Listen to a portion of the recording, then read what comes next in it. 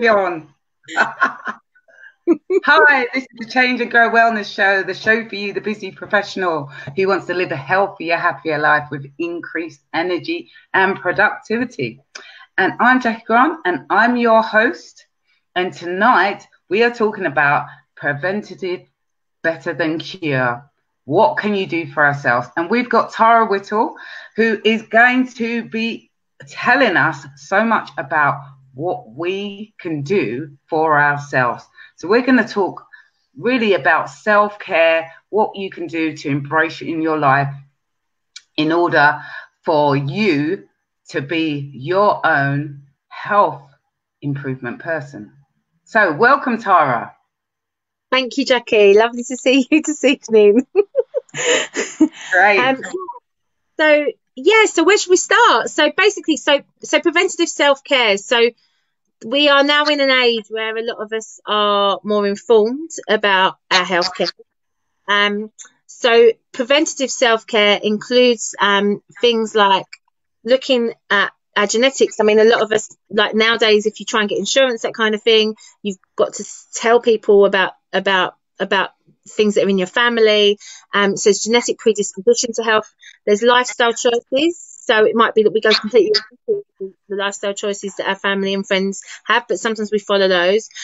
Also, environmental factors. So many of us leading busy lives, a lot of us that are working in areas where we are working really hard, we're working hard emotionally, and we're working hard, we're not maybe sleeping, might find it difficult to wind down, we might be working in jobs where it's quite physically demanding, and that can all cause us to have weakness and weak areas and weak spots, including stress. And stress is one of the things that can really, really impact on us all, and that can lead to other lifestyle choices, poor nutrition, maybe in the digital age, we're often just sat at the computer a lot of the time or in our cars.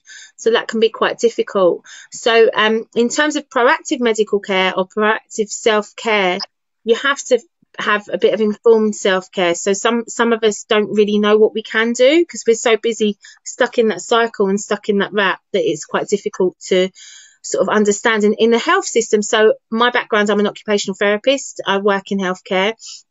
I'm setting up a charity. We're basically setting up a whole host of services like a holistic NHS so we can inform people and support people with opportunities and choices. But my mum has bipolar, so I've been a carer all my life, and my dad has serious health difficulties. But instead of seeing that, so you can look at the glass as half full, you can look at the glass as half empty, can't you? But it's trying to find ways where we can change things. So Tara, tell us a little bit about, you mentioned slightly about what you do because you're the founder of Roots to Wellbeing. Tell us a bit about what made you start that charity. Oh, well, there's so many things. So I actually had I'm 46 now, and I had a TIA, a mini stroke, a few years ago. And I've actually got what they've reclassified as something called Ehlers-Danlos syndrome, which includes hypermobility and problems with connective tissue. So I have difficulty with my joints, like my joints in and out. I actually had 3 brief psychosis myself as well. I'm really sensitive to medication. And again, we're all different in the way we are. And obviously, I'd worked in healthcare for a long time in mental health. My mum has been in like the long stay institutions, and she was a nurse. And like, I just wanted to look at, instead of like thinking like, how can I get out more? How can I do more for myself? How can I learn to look after myself more? Because at the end of the day, we all know where our weak spots are. I've got a tear in my left knee, for instance. I should have had an arthroscopy probably about 10 years ago. But instead of doing that, I found things like Nordic walking to be really useful because you're using poles. I do that a lot. I keep for health. I've met some like-minded people. And we look at activities around what is called the 5 Days to Wellbeing, which is a really good model, which helps us think of ways we can connect, take notice, keep learning, be active, and give. And give isn't just about material goods. Giving for us as busy people is about us giving ourselves time and credit. So in terms of how people can, utilize that framework, what are the key things that they could do? Because you're saying about the five ways of well-being. So let's take a deeper look at that. So connect. What would you need to be doing in that sphere? I mean, thank you, Jackie. I think connecting is about us as beings. We're innate beings. We like to connect with others. Whether we see ourselves as introverts or extroverts, we like to connect with others.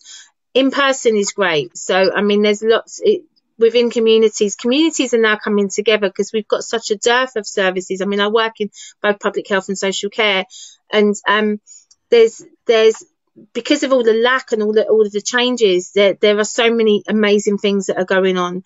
You know, there's in parks, in benches now, they've got benches where they stick a label on and say it's a bench where you can sit and talk to someone. You know, people are quite lonely, especially in London and in busy cities. Like, you can be quite lonely. You can be in a really busy environment and feel quite lonely. So it's finding things that meet your needs. So whether it's a walk in the park, it might be going to befriend an animal, like connecting with another being, going for a cup of tea somewhere, going to somewhere where you can talk, going into the library. I mean, I know a lot of libraries are closing, but there are still, I mean, Newham, for instance, I work in on a Thursday, and they have a lovely library there, and they have a lot of services there where you could connect. So connecting is really important.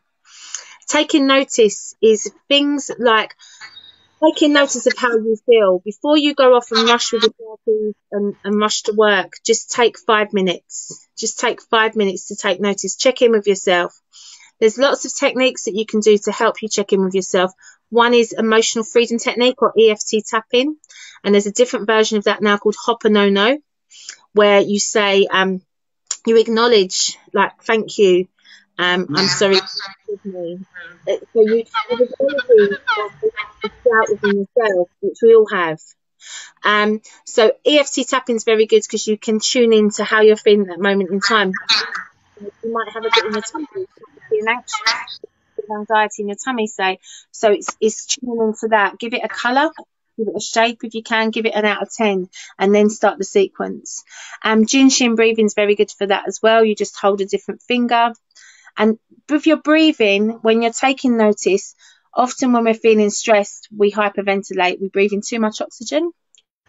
So slowing your breathing down. So some people think that's 7-11 breathing, but personally, when I've worked with anxiety and I have panic attacks, I find that a bit too much because it's 7 in and 11 out. That's quite difficult if you've got a racing heart.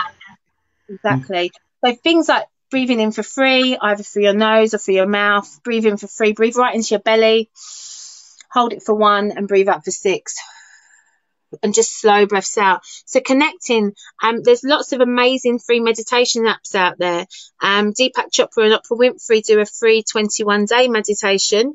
It just started last week. And they do that every 3 months with a different theme. And you can purchase them afterwards, but you don't have to. And there's a wellbeing summit that's going to be taking place soon, which is free as well. I can send you the link for that, which is with Deepak Chopra and Russell Brand, and there's lots of people there. So connecting with yourself, whether it's doing a 5-minute DVD on yoga maybe, or finding something that helps you take notice of how am I feeling in my body. A bath. If you can't access a bath, put some Epsom salts in a foot bath and just sit and soak.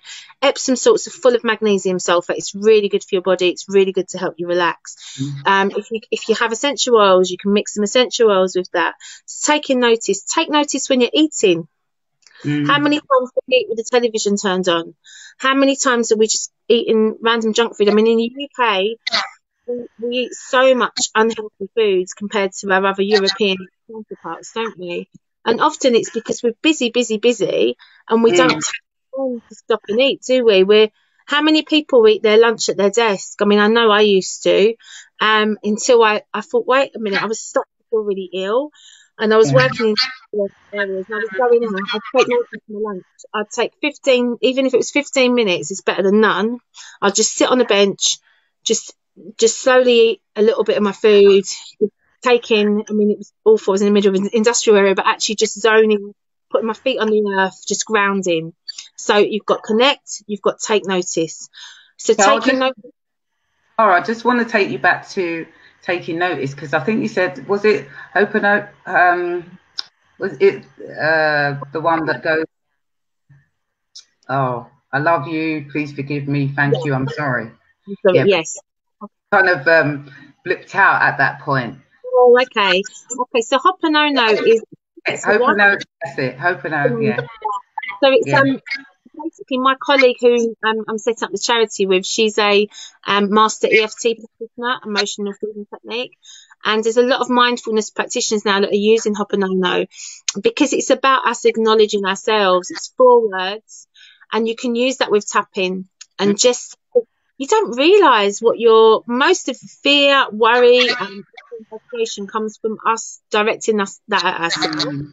You know, how many times I felt just out of nowhere, just like we had the full moon yesterday, and I'm sure most of us would have got cut up in our cars by people that are just running around and not paying attention. So being able to do the Hoponono, I mean, I find tapping very useful if I'm in the car. I find useful is the Jinshin breathing. The middle finger is about anger and frustration. So if you're if you're stuck in traffic, saying I drive on the M11 from London back into Harlow, holding that middle finger again, slow your breathing down, breathe in for 3, hold for 1, breathe out for 6. And each out breath, just imagine letting go of any of that tension. So that's really useful. And the thumb, holding the thumb, and so it's really tight. I mean, just nurturing it, holding the thumb. Think about babies. Who tells babies to suck their thumb? Nobody. Your thumb is about worry. How many times have you found yourself with your fingers doing stuff like this if you're worried? So the thumb is worry. This finger here, the pointer finger, is fear. And you think about fear as well. People are often unkind to us when they're scared. That's when you say things that you might regret. You've got frustration here. You've got the ring finger is about grief and letting go. Now, for a lot of my clients, I've got over 200 people now been out on the walk, age 8 to 84, with 90% with long-term conditions and disabilities and recovering from injury. If I've got someone with respiratory difficulties, I get them to hold the ring finger and just breathe into that. And one side of your body is your yin, which is your left side, which is your feminine, and the other side of your body is your yang. You might find you get a different response if you hold the finger on the other side of the body in one side. Is that? So keep learning. What's the element in that? Well, everything we do, listening to your lovely show today, connecting with you. Obviously, I'm learning from you. You learn from your environment, don't we? We learn from each other. I think what we need to do is be more open to learning. I'm always open to learning. I didn't finish school. My mum was in and out of Claybury Hospital, so I went back and did adult ed, and then I went and did a degree. But I've got a file that thick with certificates. But that isn't just how you learn. You don't just learn on a certified course, do you? You learn at the bus stop. You learn from, this is why intergenerational work is so important. We've been segregating our elderly people in this country for years. I mean, I worked in elderly persons care. Look at these wonderful projects when you've got young children working with older adults. I mean, how amazing is that? Because they're going to learn, aren't they? They're going to really learn. So just absorbing everything with your senses, with your 5 senses, with your proprioception, with your gut instinct, just learning as you go along. So whatever that be, make time to read a couple of pages of a book or just research something. Because sometimes as well, when we don't learn, and when we think we know something, that's when false beliefs come into play. I won't talk politics because that would take all day. But, that's how we end up in these messes, don't we? Because we think we know. Oh, I know that. I know. And do you know what? It's really interesting. Of all the people that I work with, when I work with someone who is maybe a nurse or working in healthcare, they are the hardest ones to support a lot of the time. Because I say, do you know about EFT tapping, for instance? Oh, yeah, I know about that. Are you using it? It's a different thing, isn't it? You might know about it. If you're really honest with yourself, you might not be using it. Do you know what I mean? So learning is about us letting go of the ego sometimes and just going, actually, this person's got a viewpoint. Let me listen. But the next one is being active. So activity doesn't have to be running the marathon. You did some amazing work. Like, I feel a bit embarrassed that I've just been we were just finalists in 5 different sports awards, and I'm someone who can't catch a ball because I'm dyslexic. I'm like, oh my god, sports, but it is, I suppose, walking is a sport, isn't it? It's getting people outdoors. You know, it could be chair-based exercises. I mean, I teach Tai Chi for Health, which the motto for Tai Chi for Health is do no harm. So you're not going to be standing on one leg. You're not going to be doing complicated moves. So it's suitable for people lying down or sitting down. So you don't have to make it so complicated. But it might be someone wants to train for the marathon. It might be that you want to do some breathing exercises. Technically, that's an activity, is it not? It could be. I mean, a lot of people come to me. I used to teach swimming, but swimming is great because you can walk in the water. Just because you can't swim, walking in the water with gravity eliminated is very good rehab. So, that can be a really, really good activity for people to do. Maybe find something different. Gardening is a physical activity. It could be that and for some people, you could have raised flower beds. So if you're walking around, you don't have to be physically getting up and running around to be active. The other ones, back to taking notice. If you're outdoors, personally, I do a lot of activity outdoors, as I know you do. And that whole thing of being in a green gym, so many benefits. You've got the connection, you are taking notice, you're learning from your environment, and you're being active. So that's a really good thing to be able to do. And then give, as I said before, give is just about giving yourself credit, giving yourself time, giving yourself acknowledgement. I have a lot of busy women that come out, and we don't make it compulsory that you have to come every week. And, like I said, we're up to over 200 on the list. We were running up to 9 walks a week. We're doing about 6 to 7 at the moment in the colder months. But I love it that people can drop in, drop out. We also run regular gong baths. So one of the activities that we're doing, which is sound therapy. Again, that's a lovely way to give yourself time because the sound comes over you. It puts your brain into so an alpha, then a beta, then a theta brainwave, which is very simple when you're going to sleep. It's just like complete. And again, if you're giving yourself that time, and more often than not, we're in such a state of flux, aren't we? We're so busy. I mean, I had 2 walks a day, and on the second walk, we make it more mindful.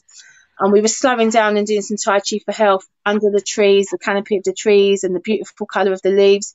And it took a while for a lot of my clients today to actually wind down. I could see that they were wearing here. And actually, when you get into that state of being, we have a state of doing, which is doing. I'm busy because of A, B, C. I can't because of. But actually, when you get into more of a state of being, which is our sacred feminine, which is our left side, and also for men, it's that it's that feeling of being as opposed to doing all the time. And that's when your blood pressure comes down. If you might have high blood pressure, it might be when your stress responses and the cortisone and the adrenaline running through your body is starting to slow down. So if you can go give yourself time and go into more of a being mode, or it could be that you've maybe aren't working. Maybe you've been so stressed that you're not working at the moment. Maybe giving yourself some time to try some volunteering opportunities. Try something that you float your boat that you might not have thought of doing before because you've been in a very pressurised job. So yeah, it's just it's about kindness, really. It's about self-kindness and care.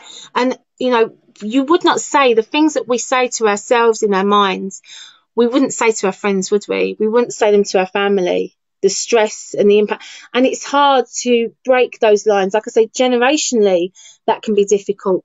A lot of us have come from trauma. A lot of us have had experiences in our lives that maybe have left us with scars, whether they're physical or emotional. And then you often hear yourself talking as you get older. You start to sound like your mum or your dad, or you don't want to. You start to look like them too. You're like, oh no, who's that? But it's about us. You can break the chain. You don't have to be that person that you've cared for or looked after. And again, a lot of us are carers. I've been a carer, like I say, most of my life. And carers tend to neglect self-care. And part of the work we've been doing, we've gone into carers services. We're actually going into permitted housing schemes in Harlow at the moment, which is these office blocks that have been turned into flats where people have been moved out from London. into places where they maybe haven't got so much space, and they're feeling alienated, they're feeling isolated, they've been taken away from their families, they might have some complex needs, or things that have been challenging for them, and they're taken away from their environment. So again, it's teaching that self-care. It's just, making sure that is a message that we can get across and we can support others. And I've been there, like I said, I've been unwell myself, so I don't want. And I know that fine line. I need to write. I'm in the process of writing my own care plan at the moment. I've had these couple of psychosis, so I need to make sure everyone around me knows what isn't okay when I'm not okay, and knows that I'm willing to accept help. And some of it is that it's about our work change, isn't it? We can't, because you can't force anybody into changing, in terms of behaviour, can you? So it's about just showing what's on offer and giving freedom, and it doesn't have to cost lots of money. Yeah. I mean, giving yourself. Tara, tell me, what would you say to someone that was thinking, right, I need to kind of start to build in self-care? What one thing would you say to someone that was thinking of doing that? I think it's about planning, and maybe look at your schedule. Okay, so maybe you're using public transport, for instance. Do I have time to listen to a podcast? Do I have time there? Can I bring some essential oils? Can I create a mini environment? I've worked in secure services where people were in real difficult conditions. Really, you've got someone screaming in the background, and it's about creating a micro environment. Can I create a micro environment between my journey where I can zone out, where I can do, where I can read, what makes me feel relaxed? Things like winding down like you would with a child at least an hour before bedtime. For sure. Because how many of us, we're on the screen, we're on telly, we're watching a scary film to wind down, we might have a glass of wine. Fair enough, these are things that can help us. But it comes a time when maybe we're overloading the system and we need to unwind from the system. Hard this time of year because it's dark, but getting up 5 minutes earlier, getting up 10 minutes earlier. I mean, with Deepak Chopra and the Oprah Winfrey meditation that's free at the moment, I've got that on my phone. It's 20 minutes. So what I do is get up half an hour earlier, maybe go to the toilet, go back to bed, so I'm nice and warm, listen to that, and then set an alarm for 5 minutes in case I fall back to sleep. But I would have absorbed that. I would have been in place, washed my face so I felt fresh, and listened to that meditation before I go on for the rest of my day. So it's about treating your self-care like you would treat work and productivity. It's about treating yourself like you would a family member or a client or someone whom you care for. So maybe get out of that, I can't because of this and this, and treat yourself like a third person. Brilliant. So Tara, where can people find you? So we have a Facebook page called Roots to Wellbeing, as in tree roots, ROOTS. There's a picture of a person with 5 leaves, which represent the 5 ways to wellbeing. We also have a website called rootstowellbeing.org, and I can be emailed at Tara, Tara, at rootstowellbeing.org. So what we're doing hasn't been done before. We are setting up a pioneering charity. So we're a non-for-profit currently, and our aim is to set up as a KEO, a community incorporated organisation, and we have collaborated with lots of people like your wonderful self. We've done lots of events. We're bringing to forefront what is possible, and we're trying to make that all inclusive financially inclusive, but also so we can bring people together to be able to be the best that they can be and have all these opportunities. Brilliant. So thank you, Tara. That was really informative. I'm sure it's given people loads of tips in terms of them starting to build in some self-care for themselves and really taking time to step back and think about them and think about how they can build in this kind of preventative care for themselves. So thank you very much for being on, and it's been wonderful. And guys, I will see you soon, and we will be back with the Change and Grow Wellness Show next week as usual. So take care. Bye.